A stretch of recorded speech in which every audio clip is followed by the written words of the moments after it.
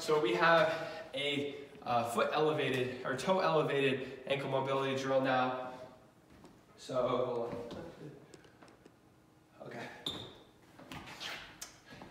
So this ankle mobility drill is called the toe elevated knee drive. So you're going to want to find something that picks up your toes and your balls of your foot.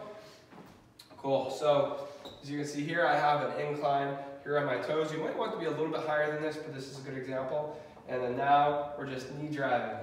So we're closing that, knee driving heel down and then back. Knee drive, down, and then back.